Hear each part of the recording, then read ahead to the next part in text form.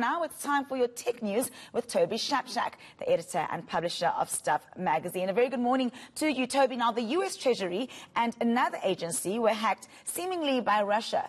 It's just starting to look like there is no one that is safe.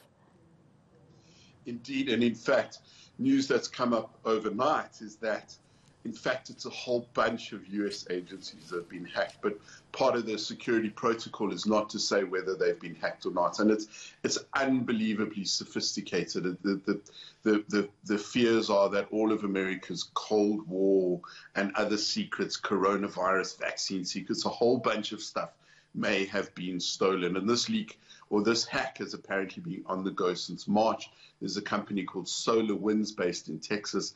Its software is used by a whole bunch of American firms and other firms to manage their servers and their infrastructure. And it looks like an update of this software in March was used to infiltrate a very sophisticated operation believed to have been undertaken by Russian hackers. A unit particularly known by their nickname Cozy Bear. Turns out Cozy Bear is the biggest hacker of the year right now.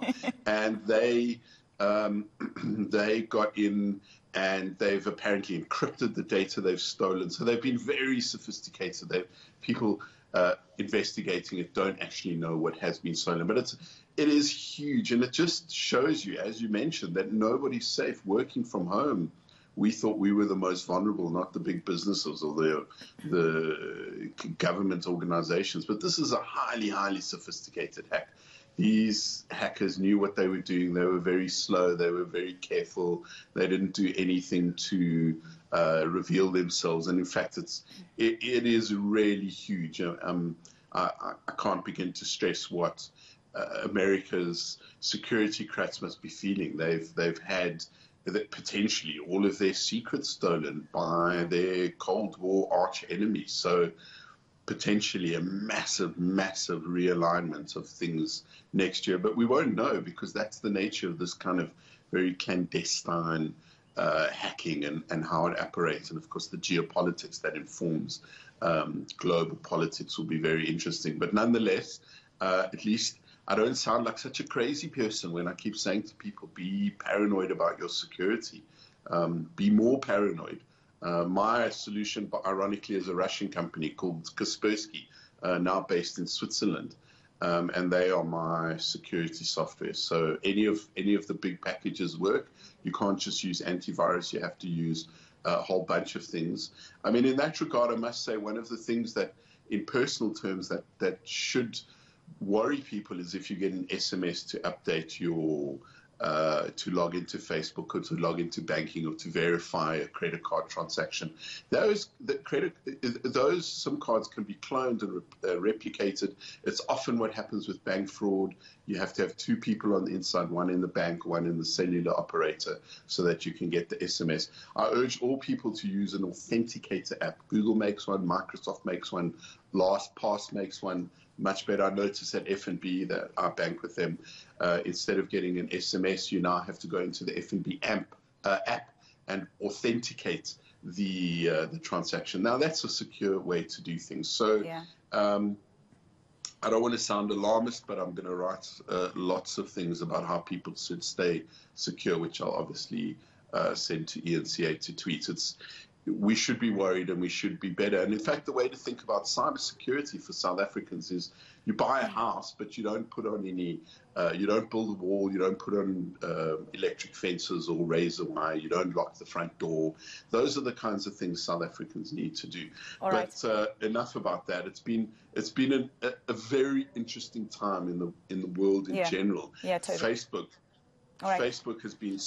Toby, it's really unsettling, you know, the stories that you're telling, but I need to move on very quickly, and we'd like you to keep this brief. But rumor has it you're going to boil your turkey this Christmas. Now, you have to tell me what that's all about. It's great. So the biggest cooking trend in the world right now is something called sous vide, which is French for under vacuum.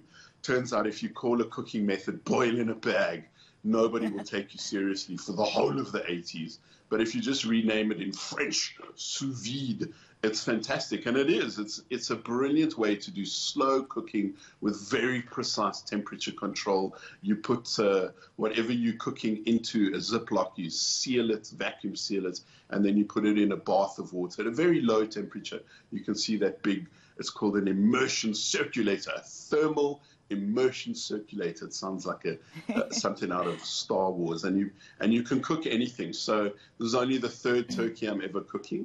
I've survived on Nigella Lawson's recipes before, and I'm going to do sous vide. And in fact, to cook it properly, you a whole turkey at one time. You have to spatchcock it, so 2 new things.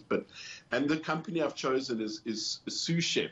I investigated a whole bunch of these thermal immersion circulators, and there's a great company in Cape Town called Sous Chef. The founder saw this whole trend, experimented, played with it, couldn't find a local product or local support, so he made his own. Good for him. And their prices are very reasonable. They're still running a Black Friday special. Join my new cult as I sous vide the turkey.